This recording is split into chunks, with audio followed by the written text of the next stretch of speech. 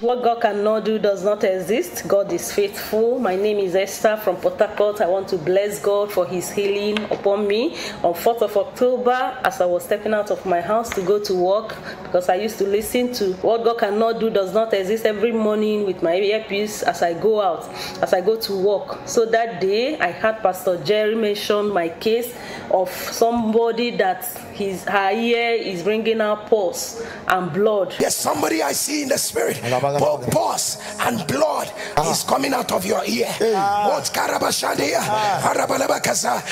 blood and pus is coming out of your ear. If you will not keep back your testimony, if you will not keep back your testimony, right now I command whatever it is, I command whatever it is, let it die by fire. Immediately I heard that, I keyed into that prophecy. I typed immediately that I am the one that pus and blood is coming out from her ear. This my ear, left ear, has been bringing out pus over 4 months now. I've been visiting ENT and all that, taking drugs and medication. When they did tests, they say there is bacteria in the ear and all that. And the thing has been disturbing me, biting me. Whenever the thing bites me, I want to clean it. And I've been taking ear drops since then and all that, taking ear drop. Yet it was still bringing out pus. If I clean it, I'll see blood and all that. So as he mentioned that my case, I typed in that day, as I went out before afternoon, as I checked my ear like this, it was as if everywhere was dry. I did again because it used to smell. I did like this, tried to see if I can perceive anything. I did not perceive anything. I was like, God, you are faithful. I just waited. I stopped putting the ear drop because this one was about finishing, and I went and bought new one. See the new one I bought. From that day, I have not used it. I have not opened it. I have not used it. Immediately I got that prophecy. I said, let me wait and see my ENT doctor. As I went to see him, I now asked him again, is there anything in the ear? He said no. I said, God, you are wonderful. Since that day, that pus does not come out again. The ear got dry. It does not smell again because it used to smell very badly like that. It does not smell. It doesn't smell again. I was so happy. I said, God, you are mighty God. That day, I received that healing, and I want to bless God for that. Of a truth, what God cannot do does not exist. Hello, my name is Aunli. I'm giving this testimony from Abuja, Nigeria, on behalf of my father. The prostate he had 14 years ago grew back. All of a sudden, sometime October this year, he noticed urine in his blood and it became so severe. So we had to rush my dad to the hospital. So getting to the hospital, the doctor took him in for a series of tests. And when the test result came out, it wasn't good. The test result said his kidney was not functioning right. He had tumor in his bladder, and the prostate grew back, and the prostate is there. We're not happy and all that, and the doctor had to insert a catheter through him to enable him urinate properly. And after the test result came out, he told us that after 1 month he would like to repeat the test again to be sure of the problem and what the problem is, and all that. So I and my siblings, and my mom, we lifted my father up in prayers. We kept on praying, and sometime in October, so I printed out his picture and I listed out the problems he had. And each time Pastor Jerry prays, he would mention, anytime he mentions kidney problem, blood in the urine, prostate, I will key it in for my father. I will keep praying for him and all that. And after 1 month, the test result was repeated. The test was repeated again. And to the glory of God, his kidney became normal, working way above normal, working perfectly well. There was no more tumor in his bladder, and the blood in his urine stopped. But after that, the doctor told us that they needed to take the prostate for biopsy. And all that. That was another part we're all scared. We're praying because the prostate he had 14 years ago was not cancerous. It was successfully removed 40 years ago, but it grew back again. So we're so concerned. Now the doctor has said he wants to take it for biopsy. We started to pray that, Father, please let it not be cancerous and all that. So after a few weeks, the test result came out and the prostate is not cancerous. I just want to give God all the glory. I just want to say thank you, Jesus, for showing mercy unto my father and restoring good health back unto him. blessing. May the name of the Lord forever be glorified. I just want to say thank you to all of you. May the Lord keep strengthening you guys and blessing every one of you. All your heart desires, the Lord will fulfill in Jesus' name. And I also want to say thank you to every one of you, Pastor Jerry, for making us pray the way we pray. Now, praying for one is like nothing to me anymore, you know, and all that. I just want to say thank you. Hallelujah to you, Jesus. Thank you, Jesus. What God cannot do does not exist. My name is Charles Chidozie Ibe, and I live in Denver, Colorado. I'm in nursing school, and we have clinicals. So usually our clinicals start 7 a.m. to 7 p.m. And on the 30th of November, my instructor changed the time that we're supposed to report early by 5:30 in the morning. She sent us an email, but for some reason it just skipped my mind. So I was going to clinicals as usual. I left my house early, driving for 6:45. Then on my way to my clinicals, I got a text message from my instructor saying I am over 30 minutes late, that I should not bother coming in. So I called her and asked her and said, ma'am, oh, I'm so sorry, I got your message. You said that. She said, yes, Charles, I sent an email that you guys were supposed to come today at 5:30. So I was like, oh my God, I'm so sorry, ma'am. I apologize. I'm on my way. I'm 15 minutes away from the hospital. She immediately hung up the call. She didn't even want to talk to me. She said, contact your school. So I contacted my school. I called them and I told them what happened. I sent an email. They were like, oh, well, your excuse is not legitimate, and therefore we're going to fail you for clinicals. So I tried, I begged, I appealed, I wrote, I told them, please, it was a mistake. They were like, no, and they failed me. And in my school, once you fail, once you're out of the program, you are out of the program, out of the school. And this thing happened 3 weeks for my semester to be over. 3 weeks, just 3 weeks for my semester to be over, this thing happened. I appealed. 5 days later after school, they sent me a dismissal letter. They sent me a dismissal letter and they sent me an email that I've been dismissed from the school. Hey, God. I started crying. I didn't know what to do. I was confused. I called my sister that lives in Atlanta. I told her what happened. My sister told me, listen, you have to join Streams of Joy. I told her, okay, I will join. So I joined on the 31st of December, crossover service. I joined the crossover service. I prayed, I cried, I did everything. Then after the crossover service, Pastor prayed and said, we are going to get our miracle immediately. After our crossover service, I went to work that evening. I was at work and the Holy Spirit just ministered to me, email the president of your school. So I emailed the president of my school. I told her what happened. I just wrote the email, put my evidence, and I left. Then we had another prayer on the 3rd, our first morning prayer. Then after the prayer on the 3rd, in fact, that 3rd was powerful. After the prayer, then I got home around 8 p.m. The Holy Spirit told me, check your email. I opened my laptop, checked my email. I saw the president of my school's email. She said, Charles, haven't gone through your appeal.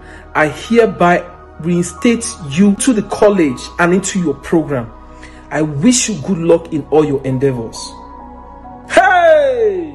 I have been dismissed from school. That was how I got back to school. Now I'm back in school. Pastor, I just want to thank you for what you're doing. I also want to thank your crew, your team members, everybody. In fact, I just want to thank God for this beautiful testimony. And I will share, I will spread the word that if you're not in NSPPD, you're missing. I'm back to normal. I go to class. I just want to bless God. Because when they kicked me out of school, my student loan was almost 45,000. How am I going to pay that? And I don't have the degree. But God answered me when I needed him. God bless you all. Thank you once again. Bye. Indeed, what God cannot do does not exist. I want to thank God for what he has done in my life through the prayers of NSPPD. My name is Favor Roseli. I'm making this video from Port Harcourt. I've been believing God for a change of story concerning my health. I've been battling infertility for quite some time. So because of that, we couldn't have a child. And last week, my wife sent me, actually my wife had been sending me the link, but I've been ignoring. But last week I decided to join before the January 1st. So I joined the prayer. I was praying throughout that period. I I fasted as well, so I was praying. So before then, I actually did a test.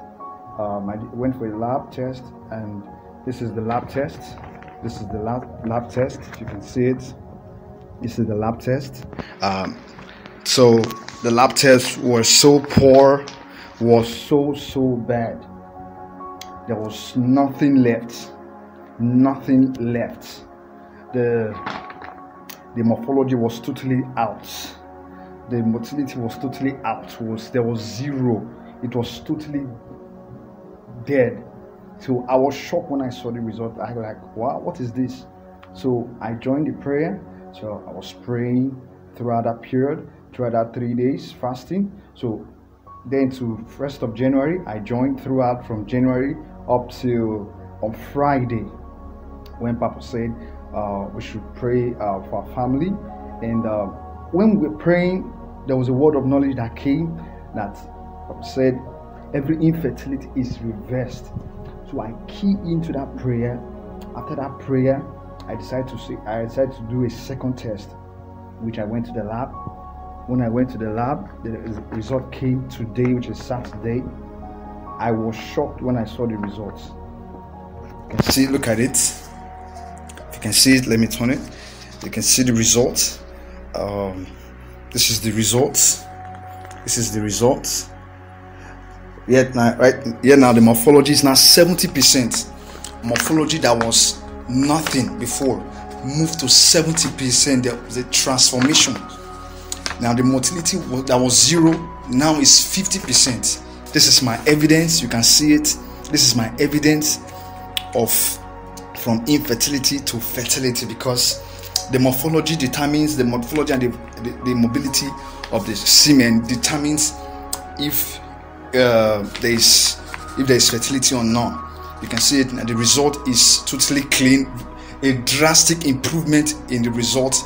And I want to thank God for what He has done in my life. I want to thank Pastor Jerry for all you have been doing in the life of people around the entire world. God bless NSPPD. The fire in NSPPD will never run dry, will never go down, will continue to burn in the name of Jesus. God bless you, Pastor Jerry.